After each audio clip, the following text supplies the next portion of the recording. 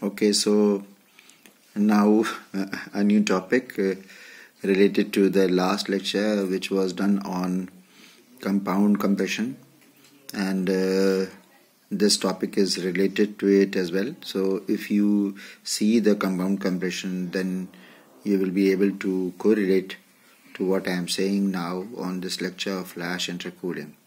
Because if we use two compressors or more compressors, then only we can think about intercooling. Intercooling is done to cool down vapors coming out of the first stage compression, and before entering to the second stage compression, cooling is done. So in between the second stage and first stage, if cooling is done in between, that is known as intercooling.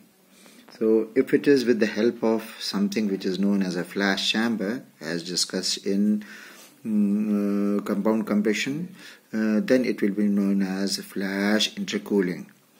Now why do we go for flash intercooling? Because it further decreases the work of compression at the stage 2, that is WC2 will most probably decrease. And second definitely is that if the WC decreases, work of compression decreases, the COP of the compound compression vapor compression system will also increase. The compound compression system increases as well as the COP of the vapor compression system using compound compression will increase. Now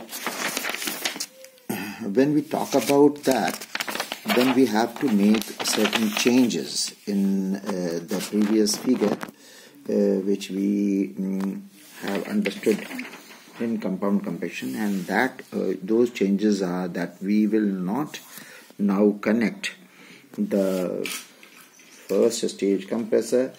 So this is the first stage compressor and this is second stage compressor.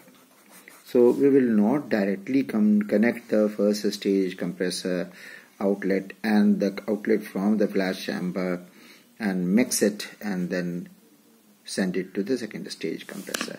Instead, what we will do is we will rub this up, and maybe it will not be totally rubbed out, but we will rub it up and hold on. So this pipe connections is to be cleared off, and therefore what will happen is that from the first stage compression we will just feed the vapor coming out of the first stage compression to the flash chamber in the liquid state. This is the liquid state, you remember, this is the vapor state. So whatever is coming out of the first stage compression, which was 2, so it was from 1 to 2. So first stage compression is not mixed, it is coming to the flash chamber. And where it is coming to the flash chamber? In the portion which is liquid state, not the vapor state. This is the vapor area, this is the liquid area. So the vapor will be coming here, and the vapor will be mixing with the liquid here. And vapor are at a higher temperature and liquid is at a lower temperature. You see, I will show you. This is enthalpy of the vapor coming out of the first stage compression, and this is the enthalpy of the liquid in the flash chamber. You see the great difference between H2 and H8. H2 is very high and H8 is very low. So what will happen is this vapor will lose its heat. It will lose its heat, and then it will lose its heat. It will lose its heat here in this liquid, which is in 8 condition. This is 8 condition. Let me clearly write down because it has to have no confusion. This whole chamber is at 6 condition, because that's why I am written in the center. And lower portion is at 8 condition, upper portion is at 7 condition. It is 8 and 7. 6 is consisting of liquid and vapor. You remember from the compound compression. So 2 is getting in contact with 8, lot of heat dissipation will take place. And then what will happen is, finally from this mixture, whatever is mixed up, this liquid, vapors are coming out, and this vapor coming out is now getting connected here. So this connection in between has been broken, and 2 is now coming out. So 7 stage, this 7, instead of 3 which was written here, only 7 state condition 7 will now be entering compound compression stage number 2. You understand? You see, from first stage it is coming to the liquid state. It is therefore getting cooled down, and the maximum cooling that it can do is when it escapes the liquid layer, it will be saturated state condition 7 only. So this vapor will cool down. It cannot become liquid, but what will happen is